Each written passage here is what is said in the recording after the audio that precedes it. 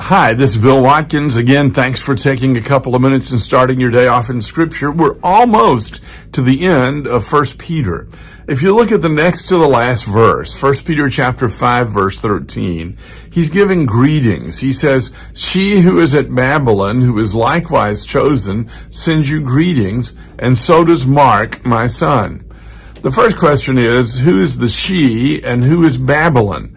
Well, if you go back through and you begin to look at how the city of Rome is described, it's often described as Babylon. You'll find that in Revelation chapter 17 and Revelation chapter 18, where clearly it's talking about Rome, but it's a pagan capital, and there's a church, she. The church is often described as a she. It's a bride of Christ.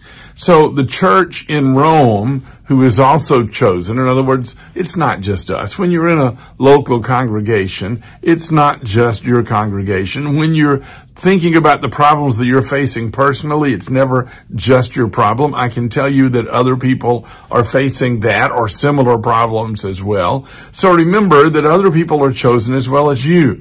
And he says, they send you greeting, and so does Mark, my son.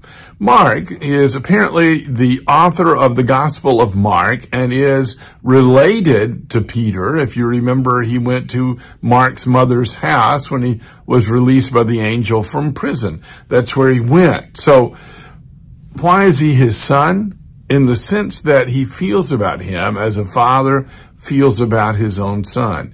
It doesn't necessarily mean that he's the actual father here any more than Babylon is the actual Babylon. But there's a church in Rome. That church is important. There's a man named Mark, and he is incredibly important to Peter. He had, according to tradition, many responsibilities with Peter, including his interpreter. And he says, they send you greeting. I can tell you that you have brethren all over the world, and they're praying for you too. Don't ever forget, you're not alone. Thanks for watching.